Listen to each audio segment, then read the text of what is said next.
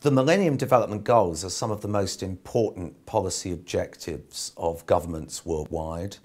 By 2015, a whole number of targets have been set to reduce poverty, to reduce malnutrition, and particularly to reduce the death rates of children and mothers. In many parts of the world, we are really failing to get anywhere close to those targets. And this has enormous implications for future projections on population. Because if we don't reduce poverty and we don't reduce malnutrition and we don't get death rates down so that fertility rates will follow, we will end up with a much larger global population later this century, with all the implications that has for climate change and for global economics.